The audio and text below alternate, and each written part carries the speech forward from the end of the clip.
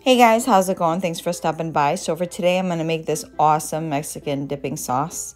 So I was in Mexico earlier this year, and the restaurant that we went to had this amazing red sauce with fresh tortillas. It was so spicy, I couldn't stop eating it. It was so delicious. I remember just having that and asking for so much water because it was so spicy.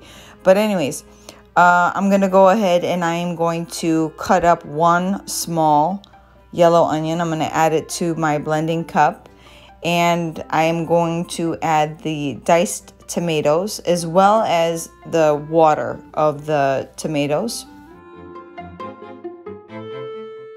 And then what I'm going to do is I'm going to add one whole jalapeno pepper.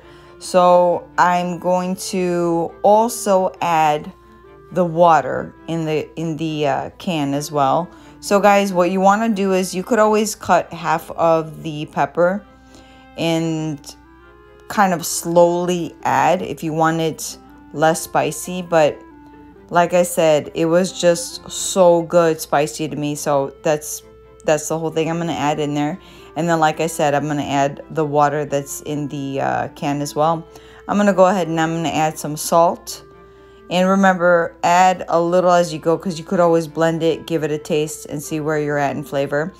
Also, some whole Mexican oregano. This is really, really good in there.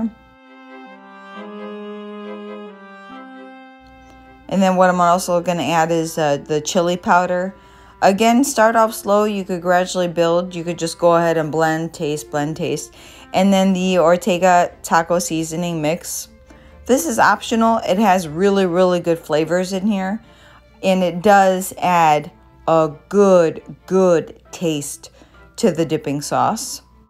I'm going to go ahead and cover this up and start the blend. Oh my goodness. Where did you come from? Oh my goodness, are you roaring? And that is pretty much it, guys. Thank you so much for watching. Please stop by for more. Take care, God bless, and I'll see you next one. Bye.